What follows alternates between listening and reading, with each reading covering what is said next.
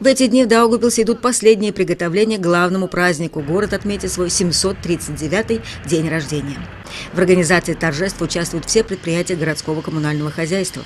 Под особым контролем находятся вопросы обеспечения мероприятий электроэнергией. Предприятию Лабия Картошина надлежит провести покос парков и скверов, вывесить праздничные флаги и обеспечить установку и последующий демонтаж специальных ограждений для направления людских потоков во время концертов. В местах проведения массовых мероприятий будут установлены дополнительные биотуалеты и мусорные контейнеры, организована своевременная уборка территорий.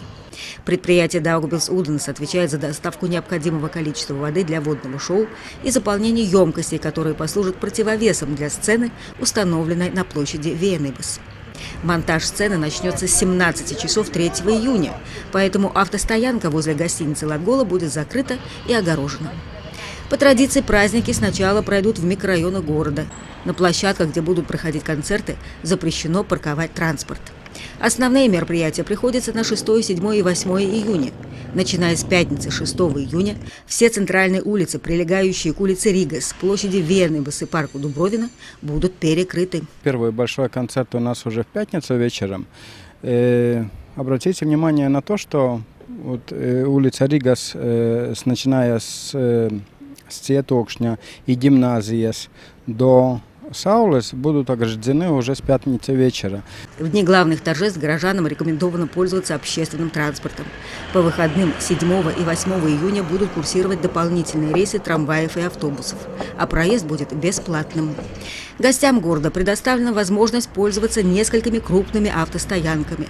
За парковку транспорта плата не взимается. Первая будет не доезжая до крепости, около футбольного стадиона. Дальше, тут, где мы сейчас находимся, около Кайраута, около депо, угол Балвы и Cietokšņa, около Олимпийского, за Олимпийским. То есть это такие места, где большое количество машин можно свободно поставить. В воскресенье 8 июня из центра города праздник переместится на территорию Даугавпилской крепости. С 17 часов 7 июня будет закрыто движение транспорта через Михайловские ворота. Пройти в крепость смогут только пешеходы.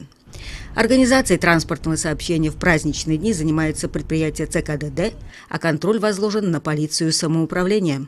Движение транспорта в крепости будет организовано через Александровские и Константиновские ворота.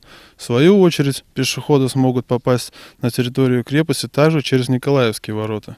К тому же сообщаем, что на территории крепости для движения автомобилей будет закрыт участок улицы Михаила от 2-й офицерской до Михайловских ворот, а также будет закрыт участок улицы Императора от улицы Константина до улицы Михаила. К дням города участки улиц, где сейчас ведутся ремонтные работы, должны быть открыты для беспрепятственного проезда. Как пройдут праздники, зависит и от поведения горожан. Достаточно быть дружелюбными, внимательными друг к другу, не оставлять без присмотра детей, на массовые мероприятия не брать с собой домашних животных, ничего не ломать и соблюдать общепринятые правила. Запрещено распивать алкогольные напитки, находиться в состоянии алкогольного опьянения, которое затрагивает честь человека, не курить в парках, скверах, на детских площадках, а также не курить в присутствии малолетних детей. Просьба не справлять нужду в местах, где это не положено. Подробная информация об организации транспортного движения в дни города размещена на сайте городской думы daugavpils.lv.